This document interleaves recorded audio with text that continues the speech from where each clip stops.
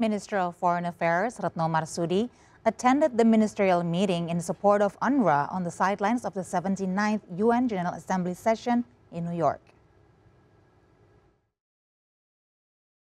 The meeting was attended by various UN country representatives who highlighted the serious challenges facing UNRWA, as well as collective steps to strengthen support for the UN agency, as well as supporting the rights of Palestinian refugees.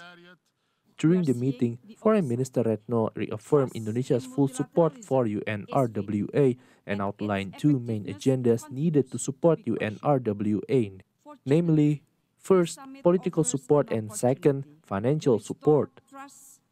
In closing her speech, Minister Retno emphasized that UNRWA's work is not a substitute for a just solution to the Palestinian refugee problem, but a humanitarian response to a protracted political crisis.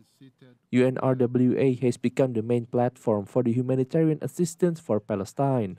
Retno also called the international community to immediately recognize the state of Palestine and its full membership in the UN.